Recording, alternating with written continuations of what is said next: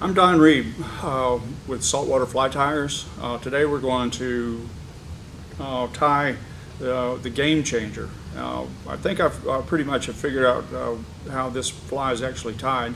So we're going to give a little more detail than you can get on the other videos on the internet. We'll see how it goes.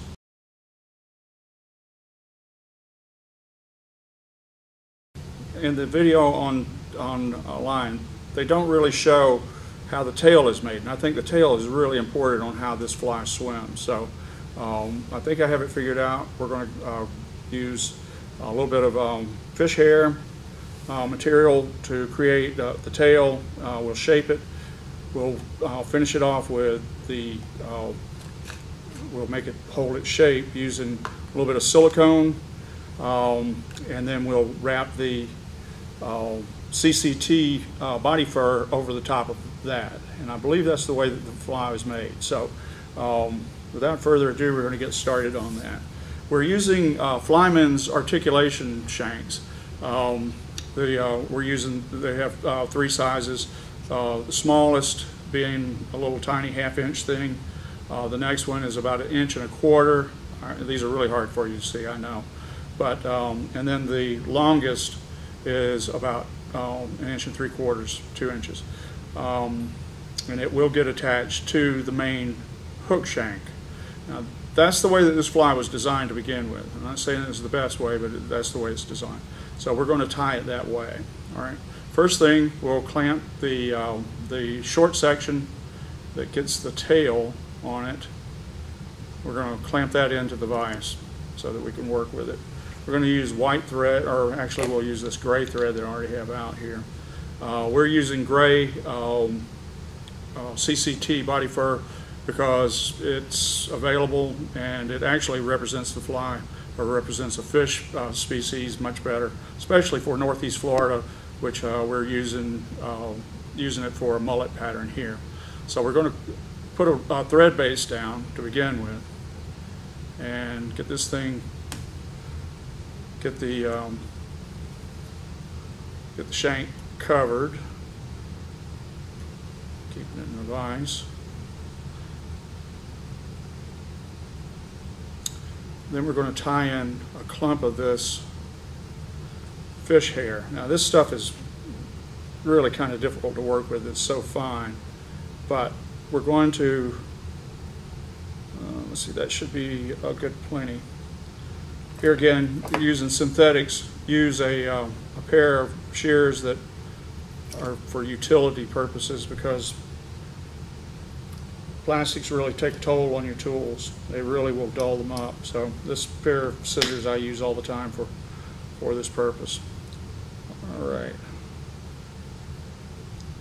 This clump I'm going to tie around. I'm going to actually spin it sort of around the entire hook shank so that I get a good spread on it. We're going to take it out after we tie on the CCT body fur, and we'll shape the tail at that point. So, let's see if that's going to fan out. That will fan out, I believe. So let's cement that down real good. Probably use too much of this stuff, but you know, more is better than not enough.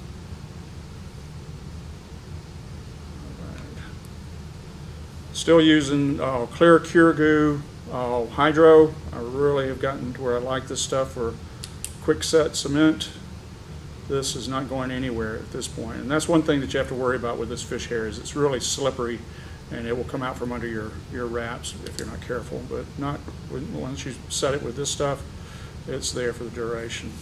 All right, now we're going to wrap in some of the body fur. Won't take much on this particular piece because it's so short, but here again, need to find the grain on this stuff. There is a particular grain to it. Wrap the tag in real good so you get a good pinch on it, and then wrap up back behind the eye. All right, around, around, around, this is a full-bodied fly, so we are making it as full as we possibly can. All right, this is working pretty well. We're going to get to the eye.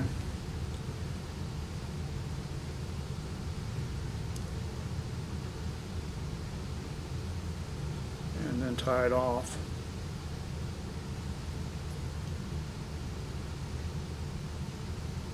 Stuff is a little difficult to work with sometimes. All right, you get two good wraps in on it, you've got it pinched. All right, then trim it off. Don't get your thread. All right. Pull that back and tie it off.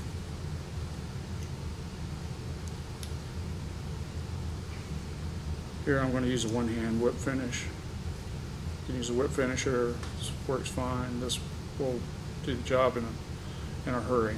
Okay, so now trim that off, and we've got some work to do on this.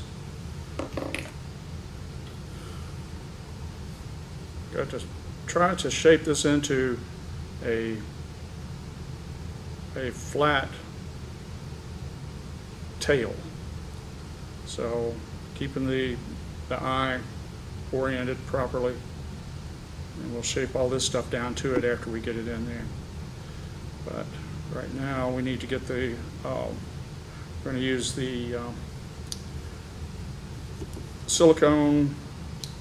It's a fresh tube, so we should be in good shape with that.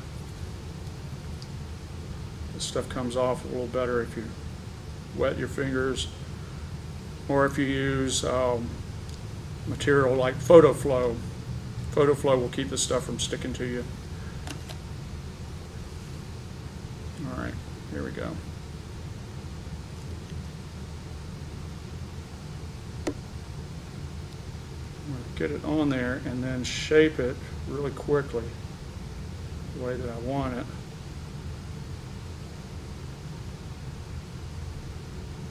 In a hurry. You don't want to overwork this stuff. It gets messy.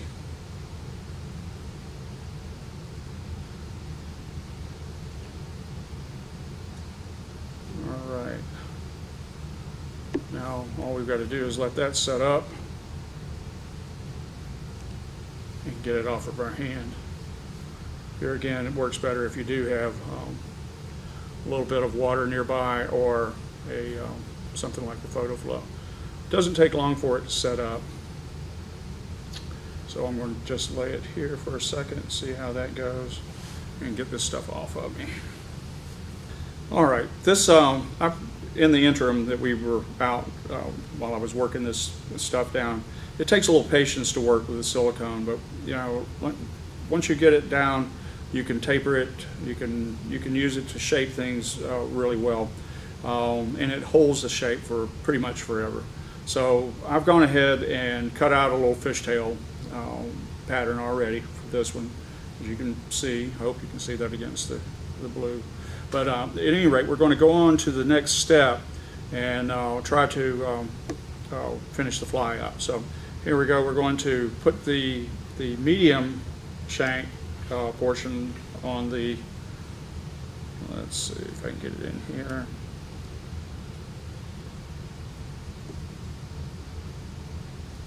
Okay, there we go. So now we've got something to hold on to and work with. We've got the neck shank on.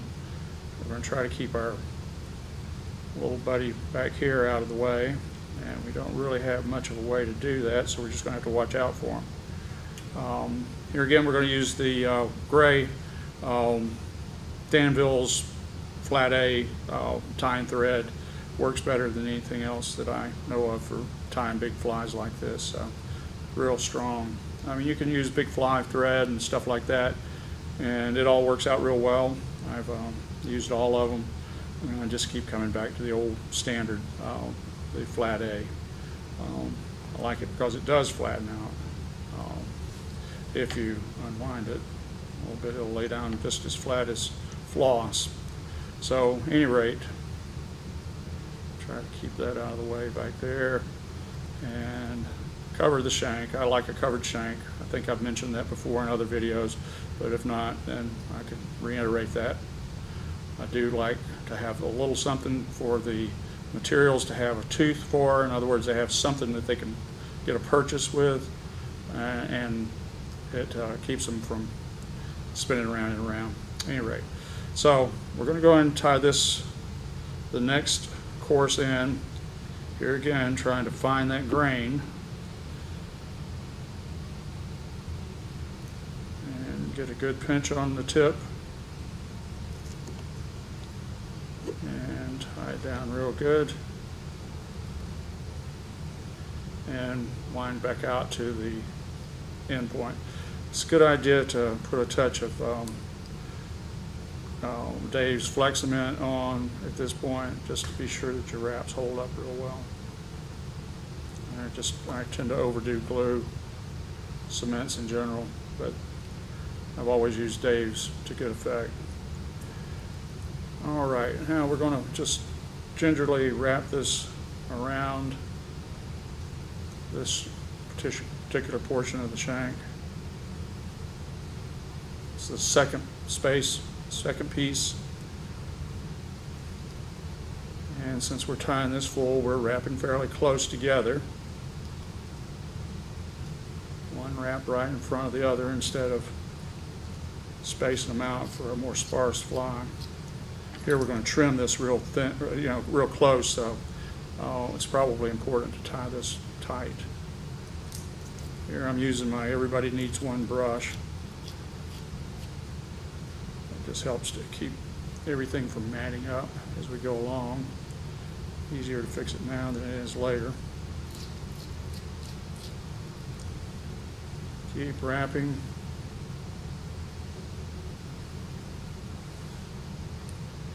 Here again, brush it out. This is a little dog brush-like brush that's called an indicator brush, but it works really well for managing materials like this and any other fur or synthetic material that you're wrapping on either a wire or palmering in any way. Palmering meaning going around and around the shank as you would with a feather. Okay, so this is really going to be a full fly. A lot of trimming afterwards. Shaping is really important with this particular fly. This is not a fast fly to tie, so just be patient. You can probably pick up some speed with experience with this. Just keep going. Wrap out to the tie-out point, which with material this long you can always cover with your next course on the next shank. All right. Trim this off using your plastic scissors. Careful not to get your thread. Lay this down, you're going to need it again. Tie this off, just like we did the previous time. Tie it off.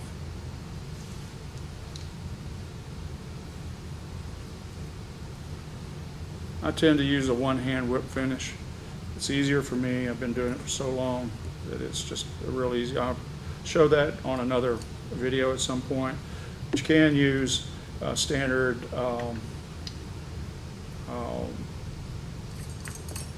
whip finisher like this particular item. If you're tying small flies, this really comes in handy because it's easy to get to those tight eyes. But in this particular case, they're easy to hit, so one hand works for me. Okay, here again we're going to use the Clear Cure Goo to finish this little knot off. This is just a real good definitive way of finishing that off, making sure that it's not going to go anywhere. Let that work its way around. As soon as you hit it with a light, it's fixed. All right. Yep. So now we've got the two sections together. This one is, comb it all out so that it stands out. I'm going to lay it aside for a minute and work on the next section. Doesn't look like a fly yet. Doesn't look much like a fly yet, but it will. It's hanging there. All right. Now this particular part of the fly is built on a hook shank. Here I'm using a 34011 Mustad, an old-fashioned hook, sproat bend, long shank, 3X long. Okay, but we're going to use that in building out the last section. Now, it shows in the video online, it shows this being tied in over the top. So basically that's where we're going to go with it. We'll give you a little extra length to your fly anyhow. I'm just going to cover the shank all the way back to the tie-in point. We'll start back here at the back.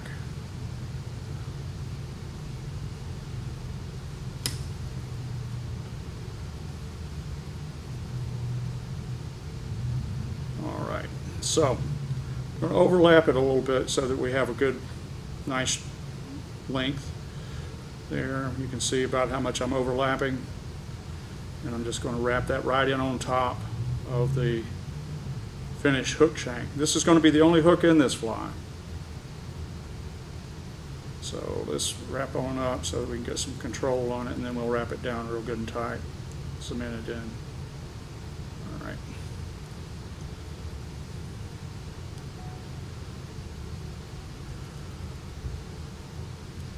I would wrap this about 3 or 4 courses.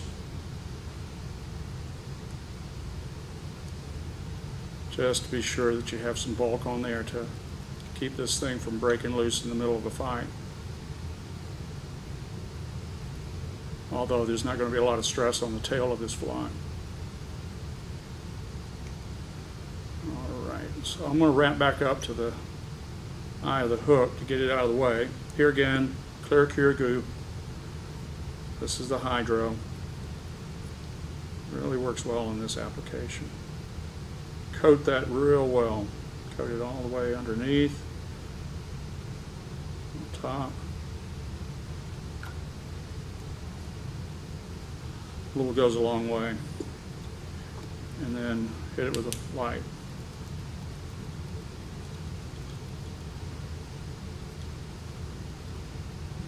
Okay. Should do it. Yep, nice and dry. So at this point I'm going to just temporarily tie off the thread because we've got to connect the other part together, and then we'll put it back in the vise and reattach. So remove this portion of the program from the hook, from the vise. This is, you can see this detail.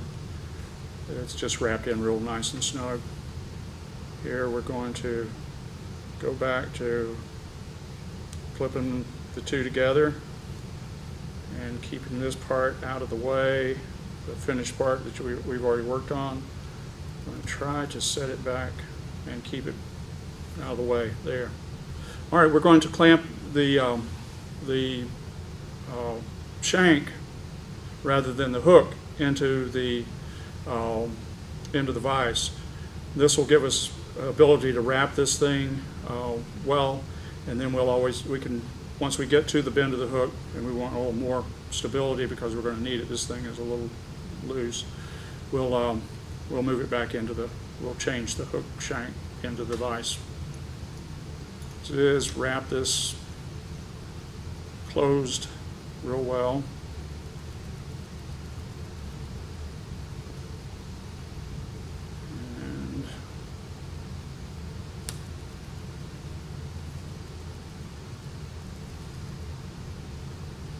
That out of the way, the work you've already done.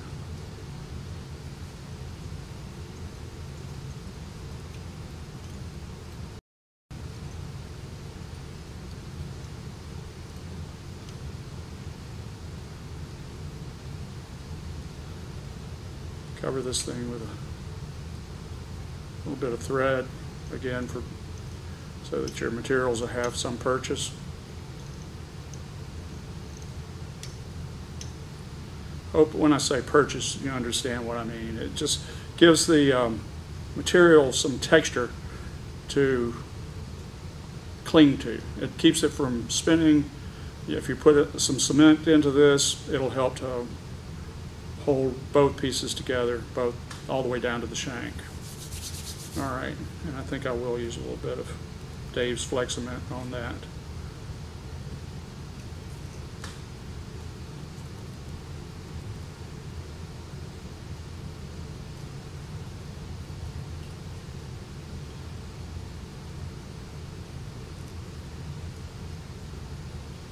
All right. Now we're going to tie back in. You can see this thing unwinding. It has a natural tendency to unwind to a flat state. All right, we're going to tie this in over the rear loop. Tie it in real good, get a good 1/8 of an inch at least, and tie it in real good and solid, soaking it down into that Flex-Cement. It won't go anywhere on you that way. I'm going to work all the way back up to just behind the bend of the hook, because that's where we're going to change the position of the place where we're holding it in the vise. All right, come on, get back there. All right, over.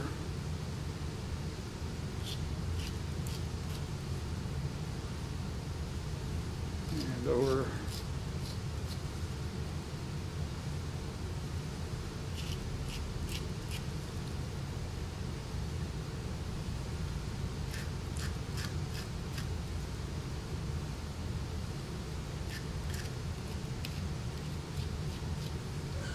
This small gauge wire doesn't hold real well in the vise at this point, and I didn't really want to adjust the vise back and forth too much.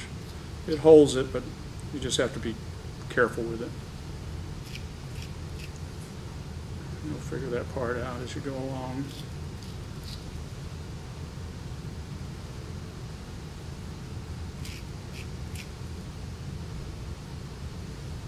Still wrapping this very tight. One wrap right in front of the next, or right in front of the previous at least.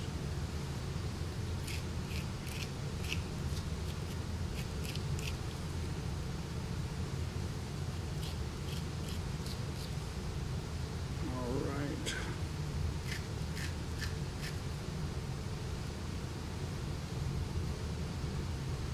We're getting close to we're going to change the positioning in the vise. I'm just going to lay one wrap over this, maybe two, just to keep it from coming apart on us while we're moving.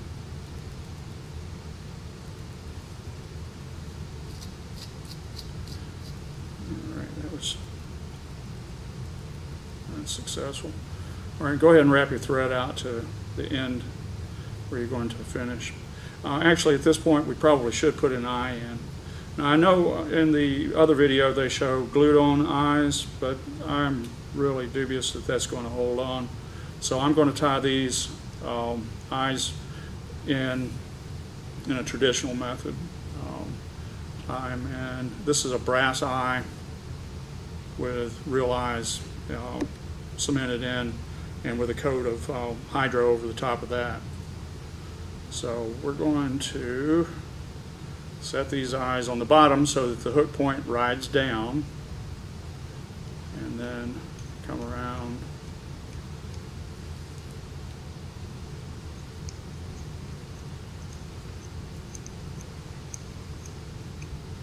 these are heavy eyes, so I tend to overwrap them a little bit.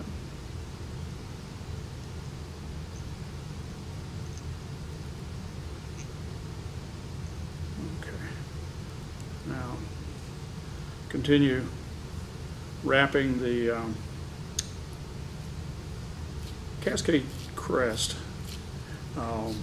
body fur. This stuff is available from us. Any dealer that sells Cascade Crest materials will have this as well. It's a widely used, very versatile product that does really well in these kind of applications where you're building up a big fly, or if you want to build a fly very quickly.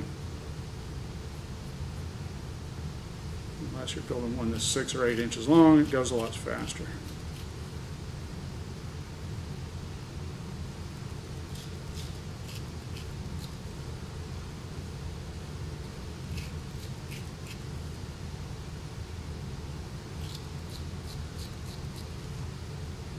You notice I tied these eyes on the bottom of the hook shank. Well, that gives you, that controls which way the fly rides, whether it rides up or down. It also gives it some orientation on horizontal and vertical.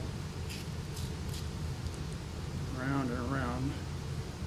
Looks like I'm going to run out. I may have to tie in another piece to finish it out, but that'll give you another eye at another technique that you need to know. Is what to do if you get halfway through a fly and you run out of material. So, okay, great. Here we go. So we've run out of material, right? It's real easy. That's no sweat. Just snip off what's left. Could have continued right to the end of that, but and then we're going to cut off one more piece. Enough to finish.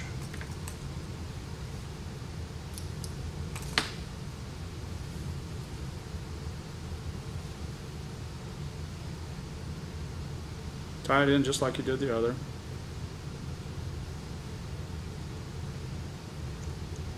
Five or six, 8 or 9, 10 good wraps.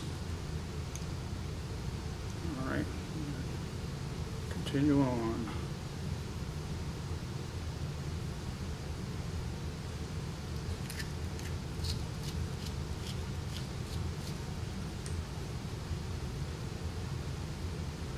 All right, we're right behind the eyes. Now this is the place where it gets a little tricky with most of these flies that you're palmering material around, because you want to cover the eyes and not mat the material down. So it's a little on the tricky side. Here I'm just going to come back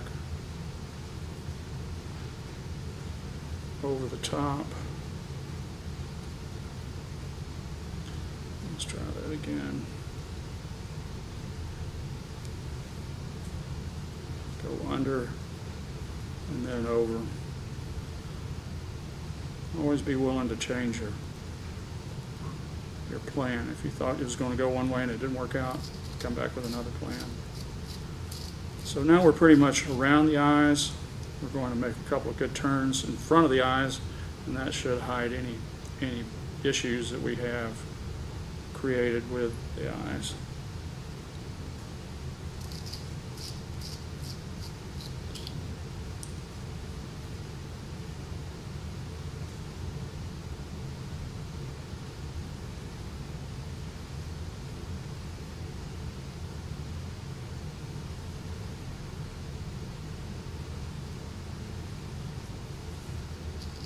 Stuff really wants to fight sometimes.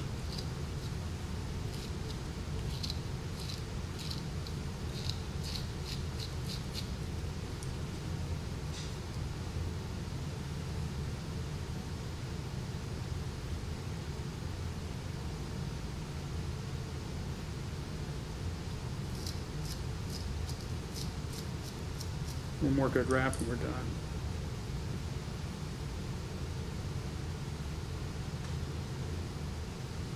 Should do it. Tie it off. Try to separate it as much as you can to get to the tie-off point.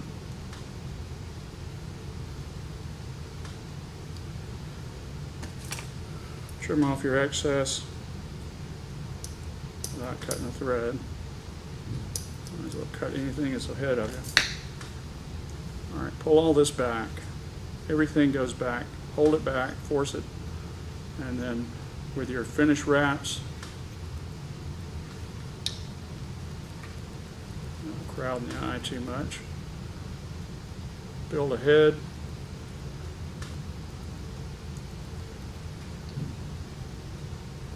And whip finish it.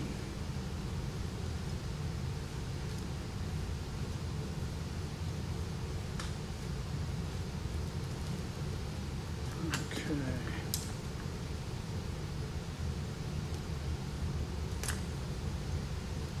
Some head cement. One more time with the hydros. Hydro. I keep wanting to say hydros for some reason.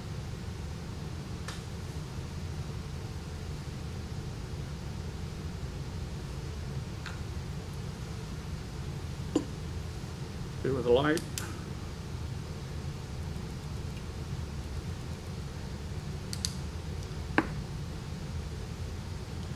And comb it out best you can while you still have it in the vise.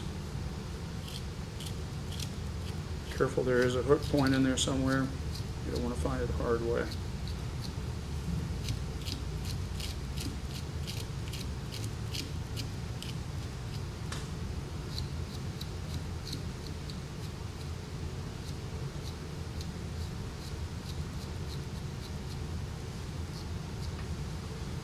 So now we've got a woolly worm at this point. Very woolly indeed. So what we want to do is still continue to comb all this out, make it nice and uniform. Stand it up as much as we can. Because at this point we've got to do a lot of trimming. Probably going to be a good idea to trim it from the, this is after you've got all your wraps in. This is what you come out with. So we're going to trim these starting at the tail. You just become a barber and you shape it into a fish shape. I usually like taking my time with this because you overcut it, you can't put it back on. So I'm cutting the back first.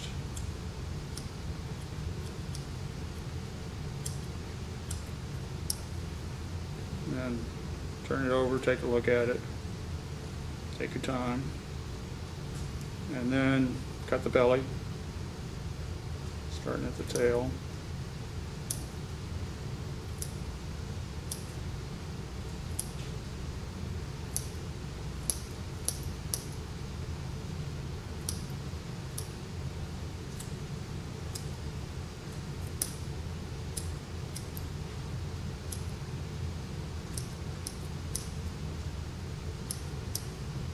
So now we have roughly 2 planes, top and bottom done. Let's see if we can get all this fluffed out a little bit, and then we'll do the sides.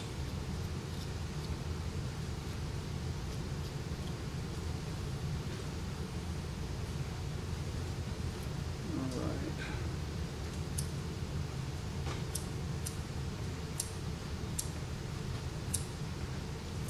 Cut it into a rectangle to begin with, and then round off your edges. The way I usually do, when I'm using deer hair or any other material that you have to shape like this, ram's wool, whatever. It's usually better to work from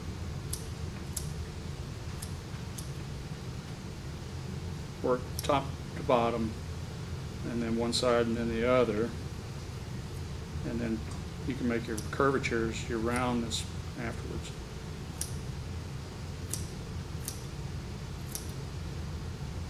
That was a little close.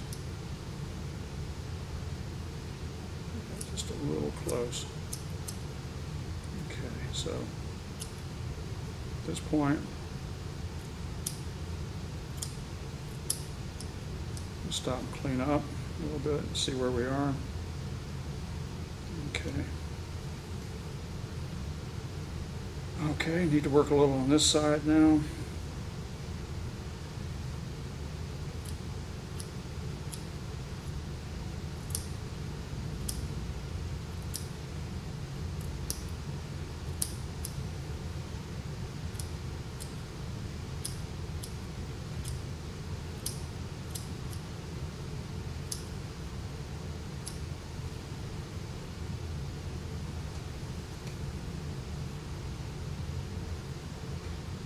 beginning to look more like a fish.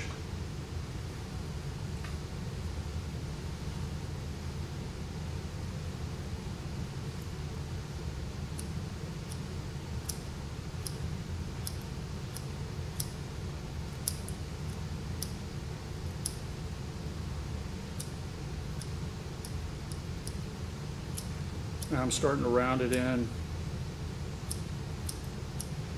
You can spend a lot of time with this, and it's probably better the first few that you tie that you do.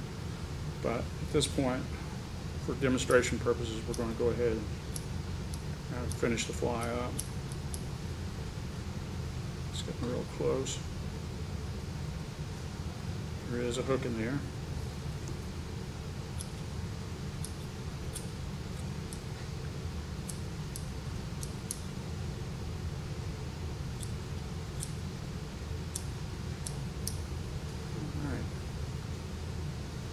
So this is pretty much, you can spend more time trimming it, but this is pretty much the shape of the fly from head to tail.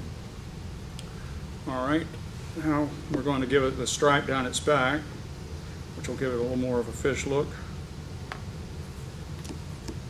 You can use any kind of Sharpie you want to get a hold of, any kind of Sharpie you'd like to use. And you just basically black it in real good to give it the shoulder and back look that a normal natural fish would have. This material takes pen pretty well.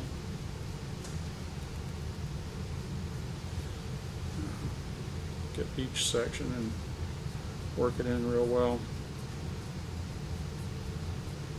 You can color these any color you would like. You can use any of the different flavors of CCT body fur. It comes in 14, 15 different colors, and you can use it to imitate most any kind of a bait fish like this.